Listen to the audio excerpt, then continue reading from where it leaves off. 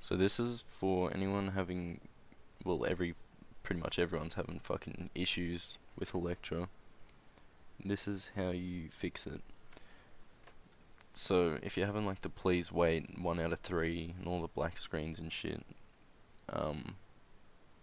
cydia is actually already on your device. It's just deep in your file system, and the shitty jailbreak, just instead of it coming up and installing cydia, you'll have to do it manually because it's just scuffed.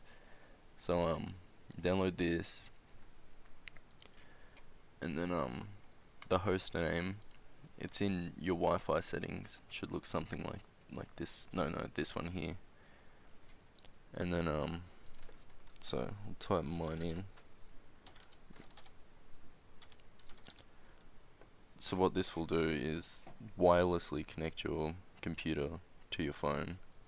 Now this is the username, root, and then that is the password, alpine, no capitals, and then just click login, and then just back, and then scroll up, back, and then go back until you find applications, and then click on applications, and then see, look, you'll see cydia right there, and then go file custom commands, and then go execute, and then it should pop up on your springboard. But yeah, the devs did a pretty shitty job of explaining that. Do not delete anything, like, in this whole thing. Just don't.